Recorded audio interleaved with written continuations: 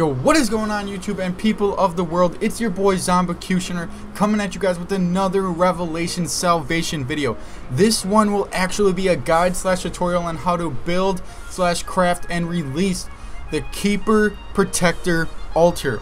Now, as always guys, I'm not going to keep you guys waiting any longer. I want to show you guys how to get this quick, clean, and get it to help you out in game. So let's get right into this tutorial, guys.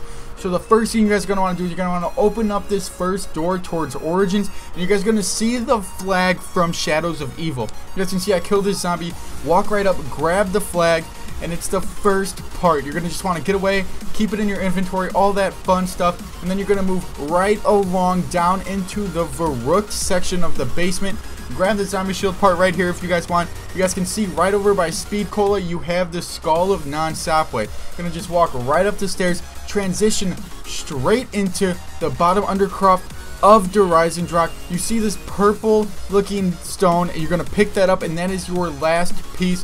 Then the next thing you're going to want to do is you're going to want to walk right on over past the premise, and any of these locations where you see from Verruckt, you're going to want to craft it. All you have to do is hold X and it will spawn in any of the locations, and boom, challenge complete. Craft the Keeper Protector altar. It looks super sick, guys. I'll show you guys some footage that as you come right over here to the Origins bunkers, you can see that it's crafted there again. I'll give you guys a little bit of a better shot. So let me loop around real quick, kill the zombie and the round. And here, you guys can see right here, you got another image of it. I could spawn it if I wanted to for 5,000 points, but I decided to go over to Verruckt, walk right over to this one, spawn it in here. I didn't know what was happening. I got a little afraid, and then I turned around and saw this giant keeper that was blue, and it was shocking all of these things. You guys can see he throws a little like Kamehameha thing over here.